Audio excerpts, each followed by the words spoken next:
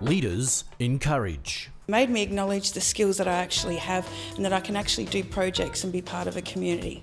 Leaders instill knowledge. The program gave me a very good understanding of the business and statutory organisations that operate in Geelong.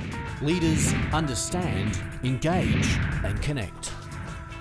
The Leaders for Geelong program has been inspiring men and women of the region to take a journey that will broaden horizons, build connections and allow access to some of Australia's business elite.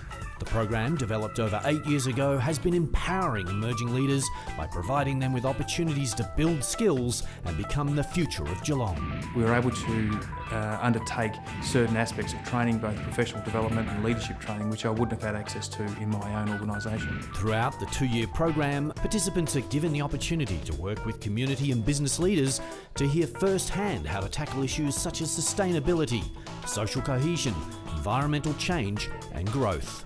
To understand the Geelong community and all the challenges that it has and the population, I think it's important that we can consider those things in the running of health services. Up and coming leaders are given the opportunity to access areas and people they may never have been given previously, while they research and develop programs that will benefit Geelong. It gave us opportunity to listen to some very inspirational and motivating speakers that we probably would not have had the chance to have access to previously.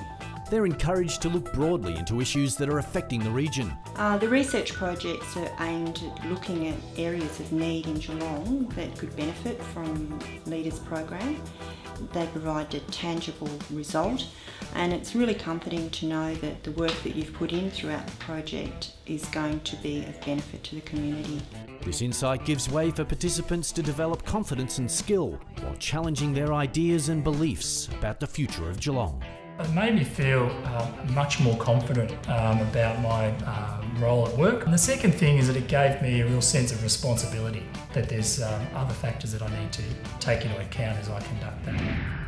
Proudly launched in 2011, the Barwon Community Leadership Program brings together community-minded people to work together to help develop underprivileged areas throughout Geelong. A work colleague of mine actually works in employment and he needed some contacts to help maybe get some employment for young Aboriginal people, and we put him onto the Leaders of Geelong to try and get those networks. Participants meet, discuss and exchange ideas over 10 months. The aim to broaden their understanding of the issues and challenges that communities in underdeveloped areas face. With the support of mentors, participants are equipped with the skills required to bring about change. Personally, I think I gained confidence in myself and confidence that I have the skills to be able to deliver what I want to. The Leaders programs are not easy.